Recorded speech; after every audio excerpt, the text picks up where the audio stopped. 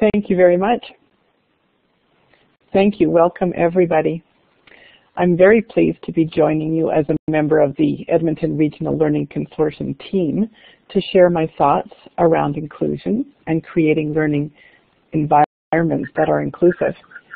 You can find me on Twitter at KPBayus, and if you're inclined to tweet, please include the ERLC professional learning hashtag in the body of your tweet. I have advocated for inclusive education for several decades throughout my career, most of which I have spent in the Greater St. Albert Catholic School jurisdiction. I was fortunate in 2011 to be seconded for 2 years to Alberta Education to the Action on Inclusion team and School Technology branch. Before I actually get right into the presentation, I'm just curious if you had an opportunity to look at the 2 video clips that were sent out when you registered. This will give me an idea if we can have a little bit of a interactive discussion about halfway through the presentation. So if you did have a chance to see the videos, could you please indicate yes by going under that little check mark where you could put yes.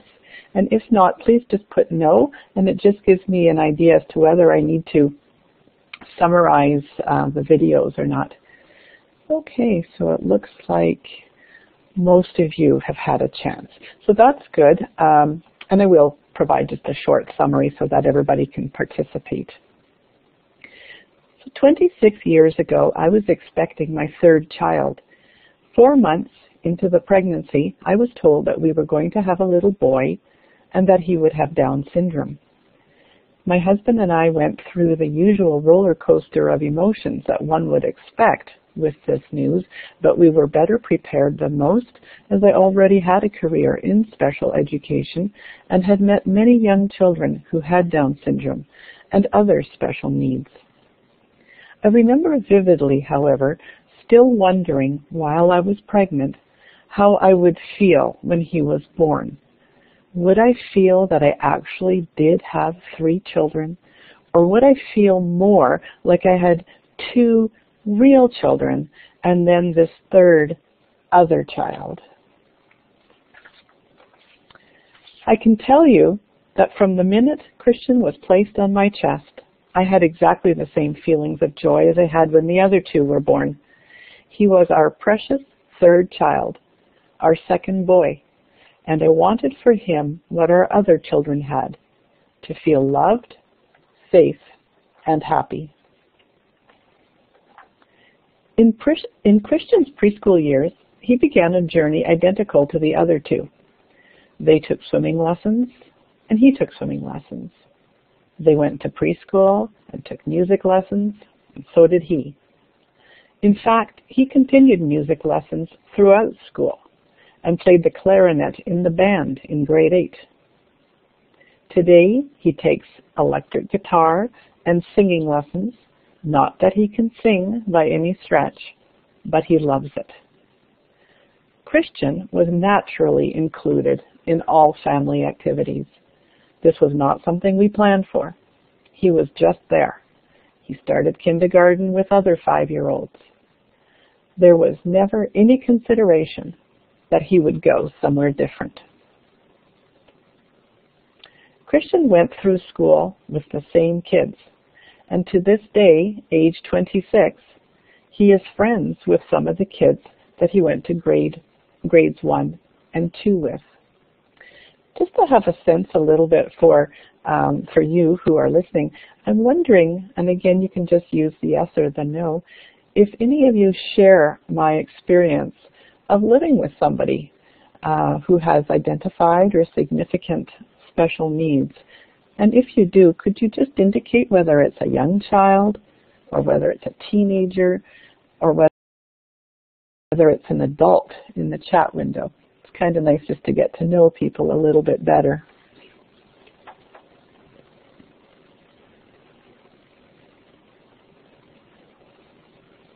So it looks like a couple of you. Oh, Well, certainly then at least one or two of you probably have experienced some of the things that I have, and it's great to know. Welcome. So here's the passage that I'm going to read out loud, the content of which I'm sure you're familiar with. Students learn in different ways and at different rates, and as a result, effective school programs require both the inclusion of a variety of instructional techniques and learning experiences that match the needs of each student and the allocation of adequate amounts of time for all students to learn. So that might not be so striking in itself, but what is striking is that this was written by Wang and Wahlberg in 1983, 34 years ago. Their paper was presented, among others, in Edmonton at the University of Alberta at a conference in 1987 called Alternative Futures for the Education of Students with Severe Disabilities. I attended this two-day conference, and I was excited about what I learned about inclusive education. And I have to say that I have been a passionate advocate ever since. My career has spanned the history of special education to inclusive education. Research carried out over the past decades clearly demonstrates that school learning environments that promote inclusive education are not only beneficial to students with identified needs, but are more successful in achieving learning outcomes for all students. Over the years, there is much research that also outlines the best practices in teaching to support inclusion. Despite 30 years of research and provincial and territorial legislation stating that inclusive education is the preferred way, large numbers of students who have special needs or exceptionalities continue to be excluded from the regular classroom. This exclusion can take the form of physical placement in a segregated classroom, even going to separate schools from siblings or friends, or it may result from an inability to address the social and academic needs of students when they are placed in the regular classroom. We know there are pockets of excellence. I myself have seen many, which is exactly why I champion inclusive education. I know of beautiful learning communities where all learners are able to participate and achieve. Some schools and some classrooms do a great job of making sure that each and every child or student feels valued and that they belong in the learning community. So here is the big question for 2017, the crux of the matter of inclusive education today. Why, after decades of knowing what to do, is inclusive education not being done well everywhere? So what are the barriers? Certainly we've heard the same things for over 30 years. We know what we need. Why might it not be happening? The first barrier is our mindset. So this is not anything that costs something. It's just the way we look at things. Our classrooms, structured as they are, will not achieve the vision of inclusive education or student-centered learning where every learner is valued and successful unless we do things differently. This is a quote from noted Canadian educator, Dr. George D., who works at the University of Toronto. And it's a quote that I've referred to for quite a few years now. Inclusion is not about bringing people into what already exists. It is making a new space, a better space for everyone. And sometimes I hear people say, oh, we tried inclusion and it didn't work. And I think if that's the case, it's because perhaps we haven't done anything differently in that learning environment. So what are the essential components for creating this new space? There are many criteria, but the first, most important one is that diversity is embraced. It's there. Students have varying degrees in all of our classrooms. And so we accept that as being the norm. And not only accept it, but see it as a strength. Diversity is the norm and everyone belongs. In this learning space, everyone can learn. The second important feature of this new space is that learning is proactively designed. So by proactive, we mean that we plan for the diversity in the learning environment ahead of time, as opposed to accommodation, which is carried out after the fact. So to help with this thinking, think about new buildings that are built. So they're designed at the blueprint stage to ensure that all people can enter the building. It used to be that when buildings were built, we accommodated people with special needs, and wheelchair ramps were built after the fact, often at the back of the building. But today, buildings are designed to be accessible by all people challenged by mobility, whether it's a senior citizen, a person who uses a wheelchair, or a parent pushing a child in a stroller. We are being proactive when we consider diversity in the communities in which we live and in the classrooms in which our kids learn at the outset. These two conditions don't just happen. So in order to create them, we need three main things. We need leadership and vision. We need to create community.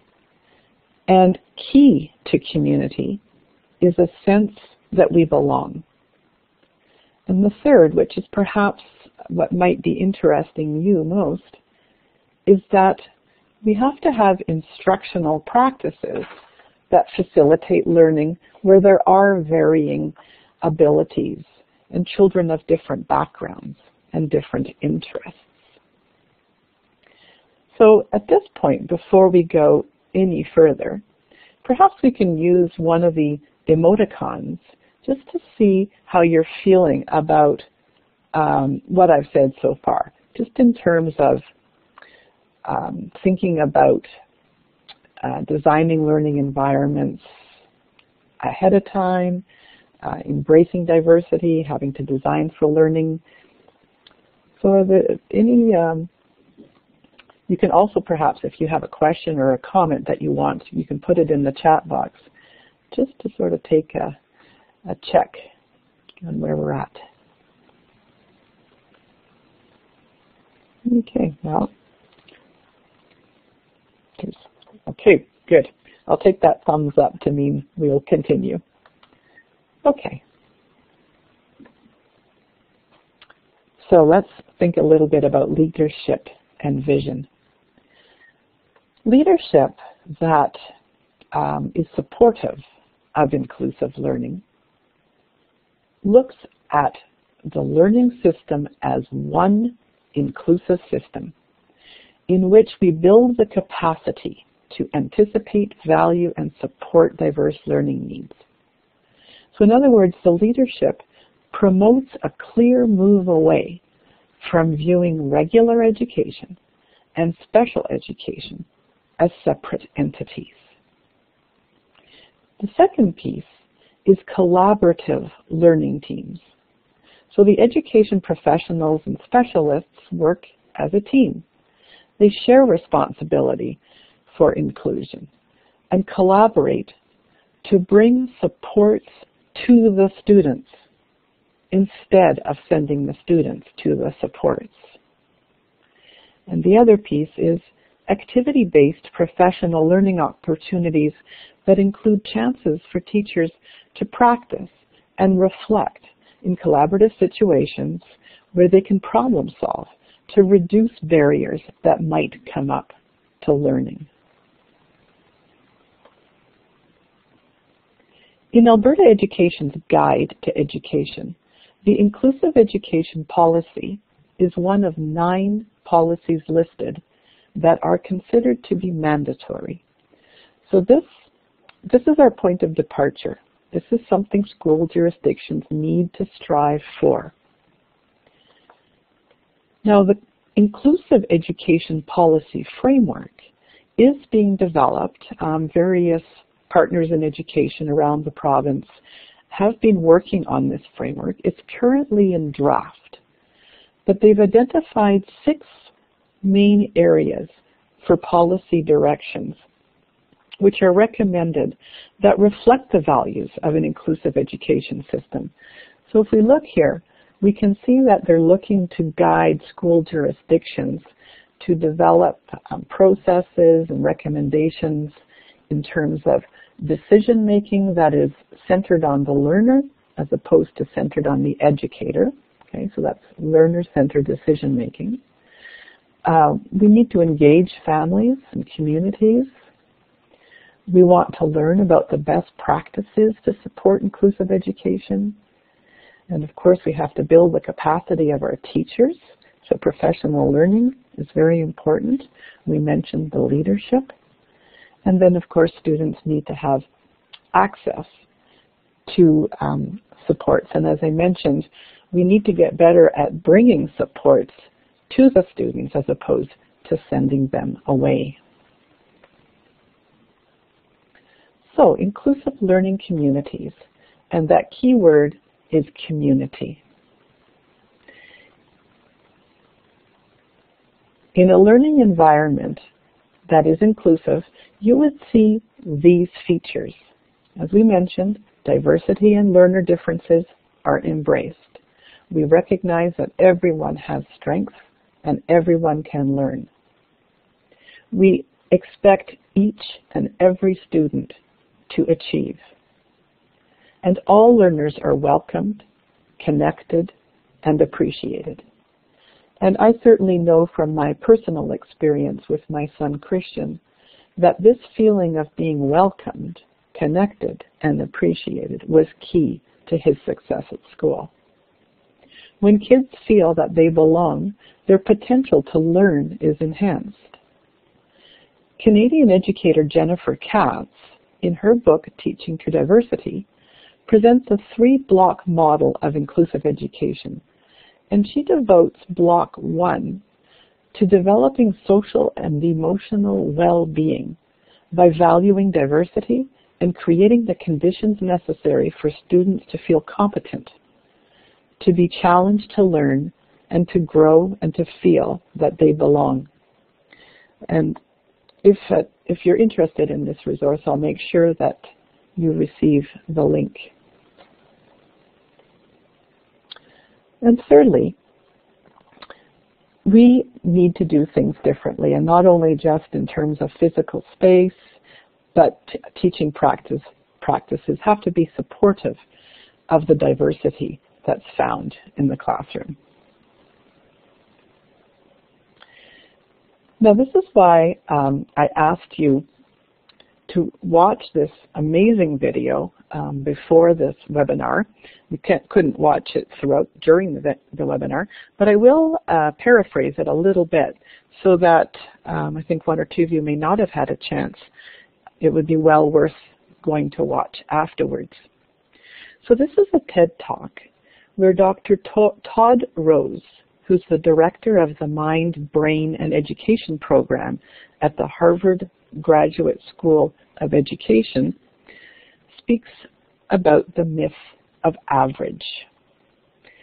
He uses an Air Force analogy to communicate that even when they had good pilots and good planes, and this is around the 1960s, the Air Force was getting poor results.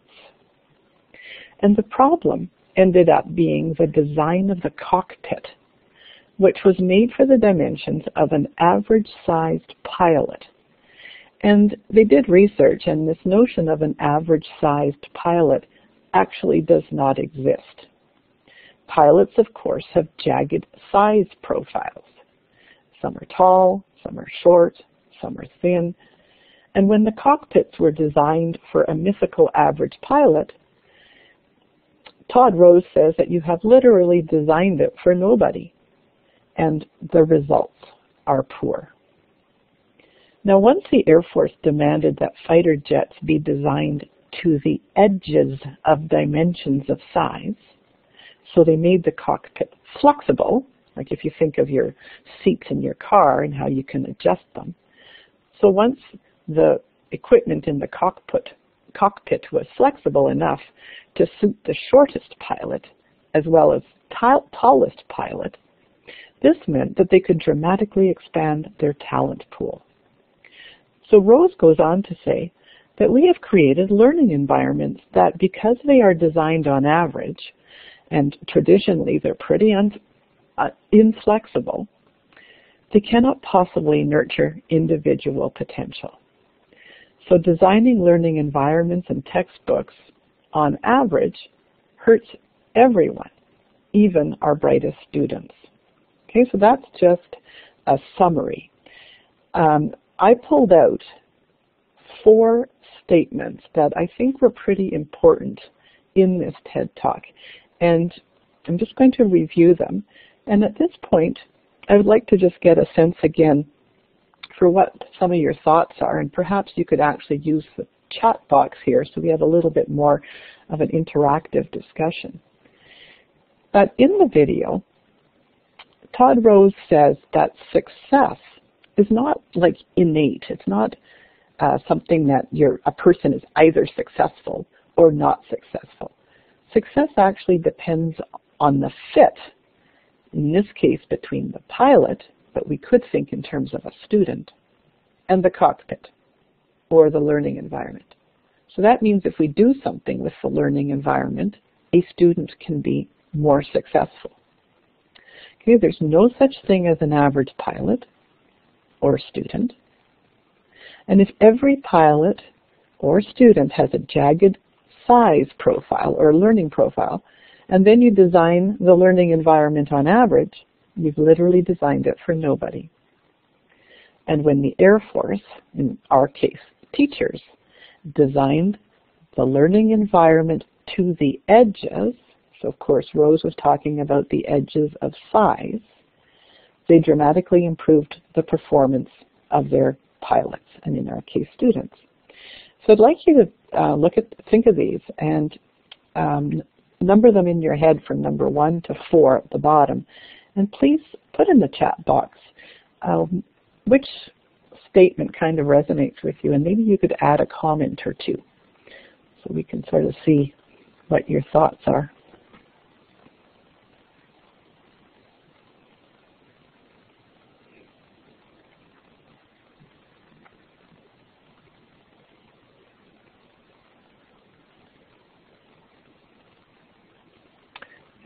I do see a little speech box, so I think that means, okay, a couple of you are writing something, so that's great.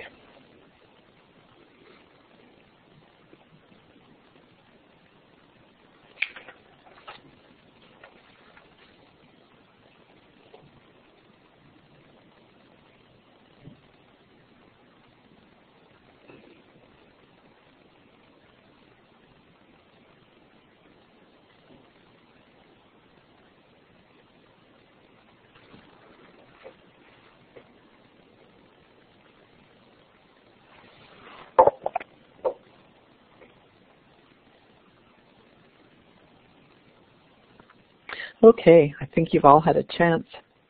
So we sort of, all of them kind of resonate. Number 1, the success one. I like to speak about this one a lot because I think it's very important, and it speaks to what we need to do as teachers. If we think of success as being dependent on what we do as teachers in a learning environment, then students can or cannot be successful. I always like the analogy, if a flower doesn't grow, you don't really blame the flower, you sort of blame either the garden or the gardener. Number 3, yes, certainly that speaks to the students in our classrooms, which are incredibly diverse these days. And yes, designing to the edges does exactly speak to universal practices to support all learners. And that's what we're going to be looking more at, is that universal design idea, which can be applied to classrooms. So this was just two. I think we've already talked about most of these. I'm just having a quick peek here. Yes, the other statement that I thought really resonated with me was, for the student who is strong in science but below average in reading, science is first and foremost a reading test. And this is really important because oftentimes students end up being not successful across all grades, when really it's a barrier to reading that needs to be removed, or a barrier to writing. And so we can have kids who are very able to understand science concepts or social studies, but it's the barrier of reading that's making it challenging for them. So in education, how do we design to the edges so that we don't teach to a mythical average student that doesn't exist in our classrooms? At the simplest level, there are two pieces. One of them is goal clarity, and it can be confusing. And what I just mentioned about the science example speaks to that. When we're not clear on what exactly the goal is in a particular class, like is the goal about photosynthesis or is it about reading, then kids can end up being unsuccessful. So teachers must be very clear on the curricular goals or the learner outcomes. If they don't, if they're not clear, then oftentimes it is the reading. So I'm not explaining this very well. I'll try again. If a child is unsuccessful in science class, sometimes they're being evaluated more on the fact that they can't read or they can't write. So we have to remind ourselves that the actual goal in this instance is science, and it is the science understanding that needs to be evaluated. So goal clarity, important. And if we are clear on those goals, then we can offer that student flexible options for learning the material. So maybe watch a video on photosynthesis instead of reading a textbook. Okay? Students can also have flexible options to show us what they know. So instead of having to write some sort of essay or answer questions in writing form about photosynthesis, they could create a hands-on activity that demonstrates the principles so that we do know that they understand the concepts. So just like with a GPS, teachers can offer students many routes to achieving a goal. Same destination or learning outcome, but different pathways. So kids can participate in different ways, they can access the information in different ways, and they can show us what they know in different ways. So I actually made a whole slide about this statement because it's very important in classrooms. Okay, we don't want every subject to be a reading test. Okay, so this is the second part, flexible options. So in the next few slides, we're talking about that universal design, and this is what we're going to look at. We're going to look at examples out in the world where things have been designed to the edges, that is, to increase accessibility, to allow a wide range of people to participate. So we've all seen signs such as this. Warning. You are parked in a space or area reserved for the handicapped. These facilities are provided only for disabled persons. If you or your passengers are not disabled, please do not block this space. Now that's a pretty stigmatizing sign and not very welcoming or user-friendly. And even on a bus, please give up this seat if a disabled person needs it. What we'll see here on this slide is starting to change our mindset. Again, nothing that costs money, but so much more welcoming. This is an accessible parking spot, or this is a courtesy seating area. And you can see with the courtesy seating area that they're not talking about a person who is marked by the label of having a disability. We can all have needs for needing to sit as opposed to standing for various reasons. I've started taking pictures out in the real world of where people are thinking about designing to the edges. And this was a card that was placed on the pillows of a bed in the hotel I was in. So this is a Comfort Inn. And there's a little sign that said, we've placed soft pillows in the front and a firm pillow in the back so that you have a choice. And this is thinking about the diversity ahead of time. Without this, if you go to a hotel room and the pillow is either too soft or too firm, you end up having to accommodate. You have to pick up the phone, call the guest services, ask them to bring up a different pillow. But this was a proactive thinking about it ahead of time. Again, no cost. This is an example of a table in St. Albert over the summer. Lots of parks were renovated, and I noticed that we have some of these picnic tables with just 3 benches on them to allow a wheelchair to pull up. I was just driving by St. Albert Catholic High School this morning and noticed one on their grounds as well. Okay, so here's a sign that accommodates a wider range of people. This was at a pool in Las Vegas. I just looked over and saw this lift. It's there all the time. It's not like somebody arrives in a wheelchair and then all of a sudden you have to put practices in place again to accommodate. This is thinking about diversity ahead of time. If you happen to arrive with mobility issues, there's a support or a way that you can get into the pool. This was a picture taken in Brisbane in Australia. This is an entrance to a park. And in Brisbane, everywhere that there are staircases at the bottom and at the top, they have raised bumps so that people who have a vision problem know that there's staircases approaching. And you can see here that there are stairs with a railing for support and also a pathway. So multiple ways to get into the park. This is Robson Square in Vancouver. Again, designing to the edges. The goal is to get into the building. Same goal for everybody, but you can see that there are some supports there. Now I've heard people say to me, oh, so we're just going to lower the bar. And we're not lowering the bar. What we're doing is lowering the barriers.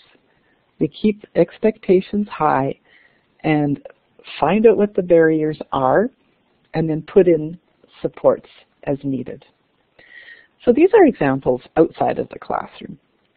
What might this look like in the classroom? Here are some pictures of a kindergarten classroom. So traditionally, kindergarten kids sit together on the floor. That's not a great place for some kids. Some kids need a little bit more space. They're inclined perhaps to lose attention. You can see the 2 boys at the back are actually in fairly structured seats. They're attentive. Just that structure around them has provided the support that they need to pay attention. And it's not stigmatizing, and it's probably not even the same kids who sit there. These different seats are available all the time, so universal supports in the classroom. Another example of a universal support in the classroom, they have slanted boards if needed or if somebody so chooses or prefers for printing. So getting away with a one-size-fits-all way of doing it. Different things available for different kids. And this child is actually on a ball. Now, up in the higher grades, I think this picture and the next one is grade 5 at a school in Morinville. And the 3 grade 5 teachers in this school have done away with traditional furniture in their classroom, recognizing that kids like different ways to engage in learning, you know, just like we do actually. Sometimes we like to sit, sometimes we like to stand. Here's an example. We don't actually see a standing table, but in some of these classrooms, they do have places where kids can actually stand or sit at bar stools higher up. So that were some pretty global examples, but to be a little bit more specific, here are a couple of slides that I've outlined on the right, kind of what you would notice. So if you were going into classrooms that are inclusive, that have students of varying abilities learning together, what might it actually look like? So certainly each and every child or student in the older grades would feel valued and that they belong. The learning outcomes are clear to the teacher and to the students. And learning is expected of everyone. Teachers build on student strengths and existing knowledge. We talked about reducing barriers. So it's not just the responsibility of just one person. Okay, there are many people in a school building that can collaborate to identify what the barriers are and then problem solve to reduce them.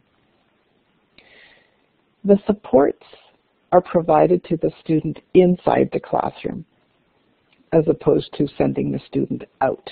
So we saw just a few examples of instead of, you know, if you have a fidgety little guy in the classroom, you know, we could just send the child out, which really isn't going to do too much for his learning.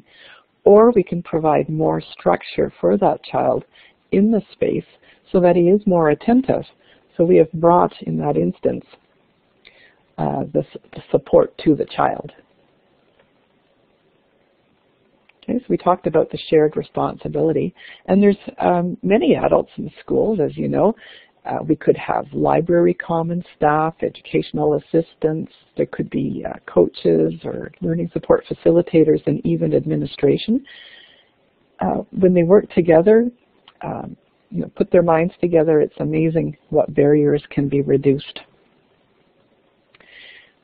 Inside this new space that we're talking about, there is flexibility and choice. And I find that this is a simple thing for teachers to do, or it's simple in the sense that it, again, doesn't cost anything, but it can be big if it's a major mindset, is just offering choice. Once a teacher feels comfortable in offering choice and understands how to assess kids when such choice is offered, then kids can be more engaged. And so looking into a classroom like that, you're going to see kids engaged in different activities. Okay, just like we saw seating, standing positions, different groups. It could be small groups, large groups. They're getting the information in different ways. They're showing what they know in different ways as well. Now this last one, I can't really underscore enough in this day and age, because technology can really empower learners. I like that word, empower. And recently, Alberta Education released research results from a 2-year project called Flexible Pathways to Success. So this was a project that involved the University of Alberta as the research team and 5 school jurisdictions right around the province, from Fort Vermilion to Prairie Land in the south. And they were looking at the role technology could play to support students who either had cognitive delay in an inclusive classroom, or students who would be considered to have superior ability or who are, have a code of being gifted. And what they found was that students who had significant learning needs improved their spelling, word use, and overall writing sophistication when they used simple assistive technology. So that would be like the word prediction that you would see on your phone when the phone starts to predict different words. Speech to text, which would be like Siri, so the kids can actually speak and then the computer writes for them. Or text to speech, which is where the text is actually read aloud. And spell check. So when students with significant cognitive delays were provided with assistive technology, their writing improved. And similar benefits were seen for students at the higher end of the cognitive scale, and for them simply using a word processor as opposed to a pen and pencil improved their writing. So this suggests that most students would benefit from access to technology, at least for their writing assignments. So we do know that, we can say that for us, technology might make things easier. But for a lot of people, technology actually makes things possible. And I think that's really important. So in conclusion, and I'm hoping that we have some time to comment and answer some questions, the second video that I asked you to watch, I think it was called Transforming Inclusive Education. And in this video, Shelley Moore, who's kind of like the Canadian inclusion guru, who's recently taking our education communities by storm, she says that in order to meet the needs of all the students in our classrooms, all we have to do is change our aim. So that speaks to that mind shift. She uses a bowling analogy and says that in order to knock down the most pins with one shot, you have to aim for the pins that are the hardest to hit. That was the thinking actually in the Flexible Pathways to Success research project. And the reason that the research was carried out in junior high classrooms with students who were either cognitively delayed or had a superior cognitive ability, because we thought that those kids would be the hardest to hit.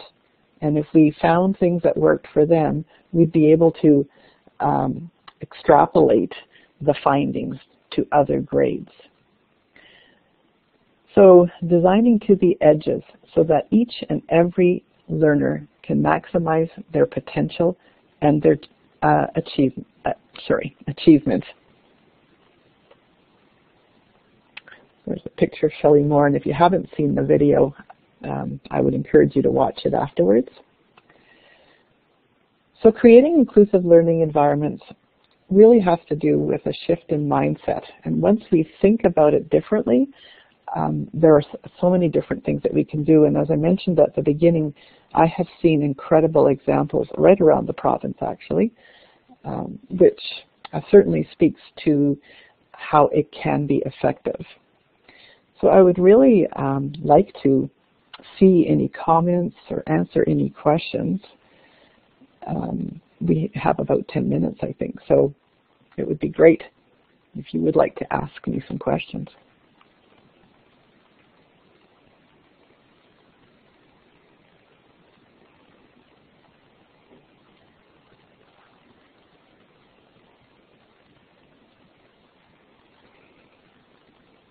I see that we've got Jackie typing something in there as well.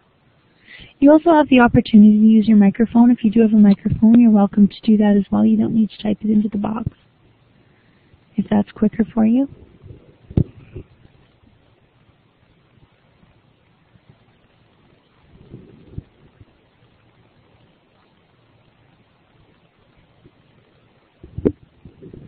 Maybe while we're waiting for Jackie's comment, Karen, I was just wondering, do you know specifically where on the ERLC website we're going to be able to find this?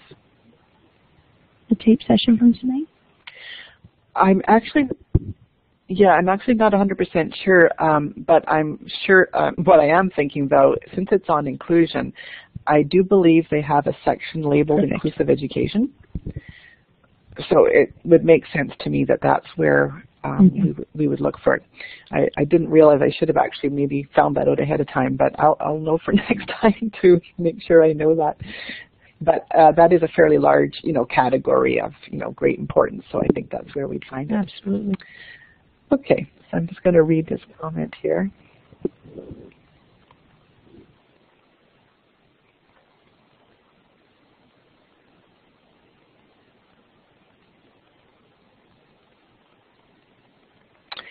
Okay, so that's certainly a sentiment or a comment that you hear a lot about. And Jackie, I certainly shared, I guess I could say, because my son's 26 now. I definitely believed for him it was important that he be with his peers.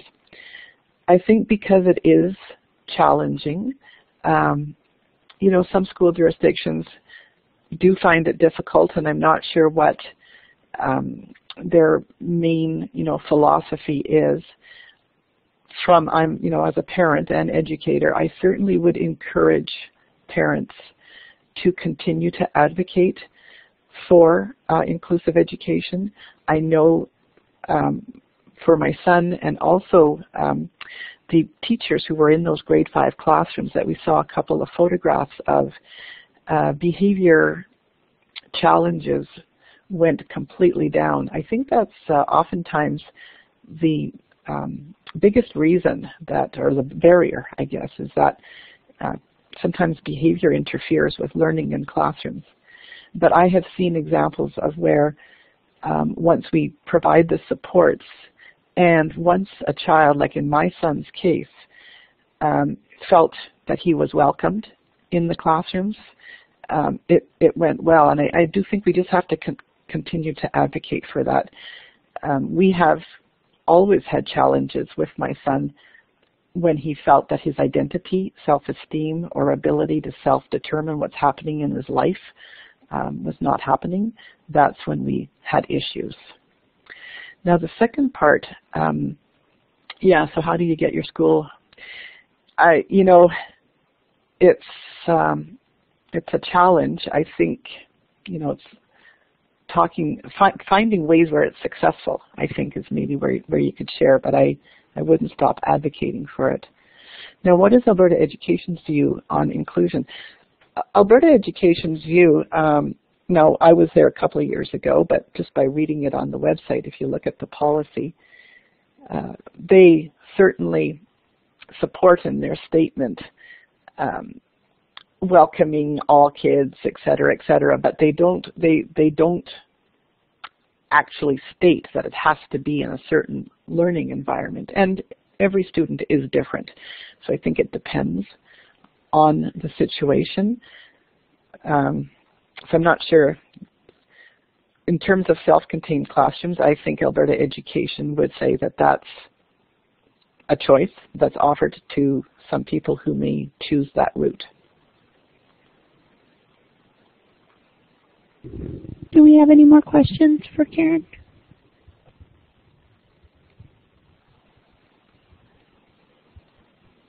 It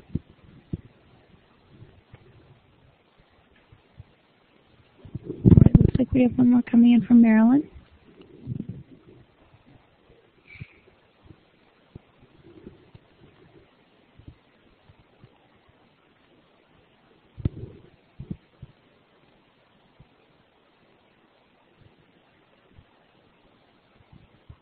All right, that's a nice thank you from Marilyn for the valuable information and resources. And Janice, looks like you have a question. Hi. I came in late because I was having trouble getting on, but I was just wondering if there was anything mentioned about how to train teachers to include all kids, how to embrace inclusion? Well, I didn't specifically speak to how to train teachers. There were a couple of slides there that spoke to what one would want to see in inclusive learning environments. Every school jurisdiction has a different approach to how they build the capacity of their teachers in order to, use inclusive practices. I can speak for Greater St. Albert Catholic Schools. We have what we call learning support facilitators as well as pedagogy leads, and a lot of time is spent helping them learn the strategies, universal design for learning, for example, different supports that they can use. So it's going to be very different from one school jurisdiction to another. So I guess that's really all I can say. I certainly think that I would encourage parents and people to speak to school administration, because that whole sense of belonging and community is so important for students, and it actually impacts their ability to learn.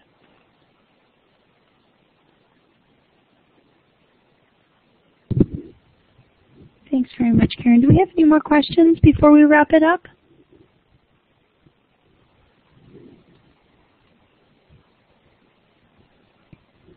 All right, it looks like that is everything. So I want to say thank you very, very much for joining us, Karen. This was a wonderful presentation. And as we said earlier, these will be posted on the ASCA website. We had a presentation both this morning and this evening, and the recordings will be coming back, and one will be posted on the website. Oh, it looks like Suzanne. We have a quick question from Suzanne. Oh, Christy just said thank you. Yes. And Suzanne. And another okay. thing.